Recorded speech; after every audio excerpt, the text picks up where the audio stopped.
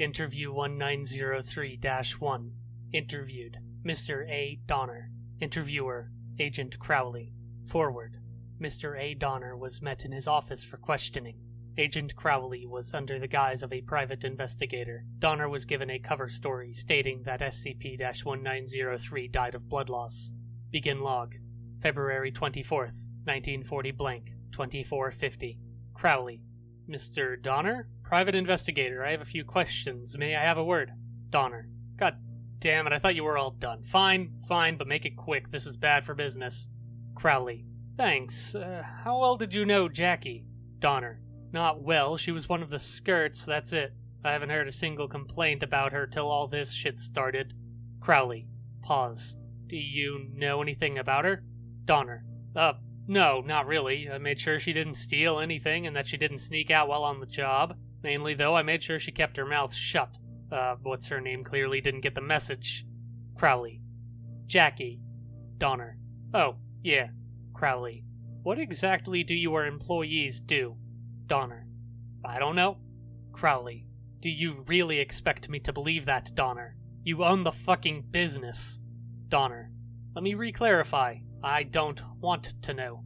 Our clients are typically important people, which means they're usually overworked. When they're all work and no play, they can get rather depraved for a good time. They can't really keep a low profile when it comes to who they are, so I give them the means to conceal their identity. Hence the theme. It might help you if you go bug AF about this. He hasn't been around since. There was always something off about him. Crowley. AF? Donner. Yeah, him. He always looked like he was expecting something. He managed the chemical plant a few blocks from here. Had a wife, high-income job, no real criminal record. He was a regular, but he always brought about 3 or 4 friends with him. Different people each time. Don't ask who they are, 'cause I don't know. I couldn't get any information about any of them. Maybe they used aliases for that one time and never came back. Maybe they've been living off the record. Maybe both. Either way, I know shit about them. Crowley. Anything else? Donner. Afraid not. They've spent more time here than usual, I guess. Maybe an hour each visit. And their requests were the same. And I quote, woman dressed in white. Jackie was their preferred handler. Oh, and the prick's wife came around here sticking her nose where it don't belong. Crowley. F's wife contacted you.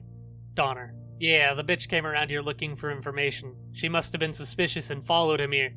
I sent her away, but she must have got to Jackie after hours. Was probably given some sob story about how her husband's cheating on her or something, and Jackie told her. All I know is that Jackie didn't come in the next day. Interview 1903-2. Interviewed. Dr. Hayward. Interviewer. Dr. Crott. Forward. Prior to event-1903-3, Dr. Hayward reported SCP-1903's abnormal behavior. Dr. Hayward gave orders to R.A. Jennings to write revisions 1 and 2. Jennings suffered advanced stages of affliction and committed suicide 3 days later.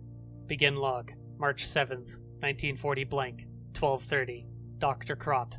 So, how are you feeling? Dr. Hayward.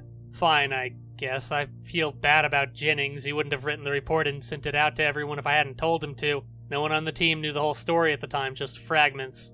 Dr. Crott. You were just doing your job. If he hadn't written it, someone else would have. Dr. Hayward. I guess you're right. Someone had to do it, I suppose. If not him, then Martin or Tammy. Listen, I appreciate the sympathy, really I do, but I'm sure you have questions. Let's just get them over with. Dr. Crott. Pauses. How did you feel after exposure? Dr. Hayward. I felt fine at first. After a couple of hours, the affected areas started to feel irritated, though. I didn't think much of it till the second day. By then, it felt more like a bad sunburn and my face was peeling off. The testing for mercury wasn't much fun either. Still kind of hurts when you touch it. Dr. Crott. Alright, we can provide you some painkillers if it help.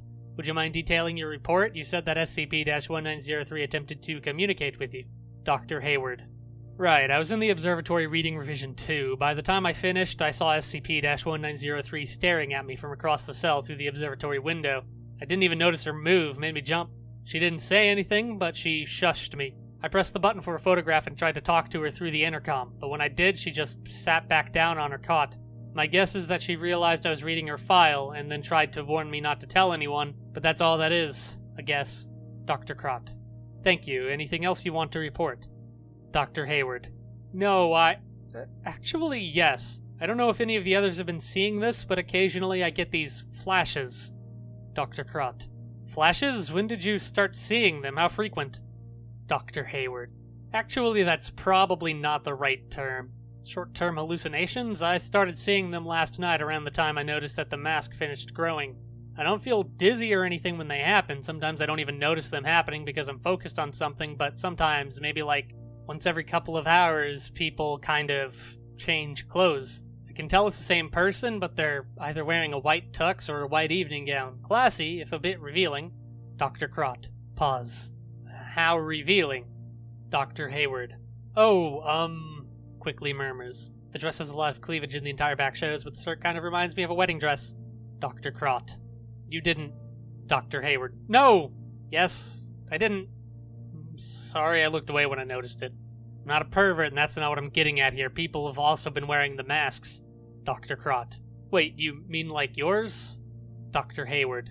No, more like the ones in storage, the ones we got from Donner's. If there's enough people around, it kind of looks like a masquerade, except everyone just turns their heads to face me. Even if their necks should have snapped, they just kind of stare at me. Dr. Crott. How long do these hallucinations last? Dr. Hayward. I don't know, maybe around 10, 20 seconds? Dr. Crott. When this happens, is this all you see? Dr. Hayward. Well, sometimes there's this man leaning against the wall. He looks at me too, but I don't know, he just kind of glares at me like he expects me to be doing something. He's not wearing a mask, brown suit, so he kind of sticks out. I should be able to know what his face looks like. I know that expression too well, but I always seem to forget it when I try to imagine it. I think it might be Donner. End log. Closing statement. Dr. Hayward's testimony has matched those of other SCP-1903 personnel, who have similarly hypothesized that Mr. A. Donner was a part of this shared hallucination. Further investigation into SCP-1903's behavior has shown that it is experiencing hallucinations as well. Research into whether SCP-1903 is experiencing the same hallucinations, or at different intervals than SCP-1903 personnel, is ongoing.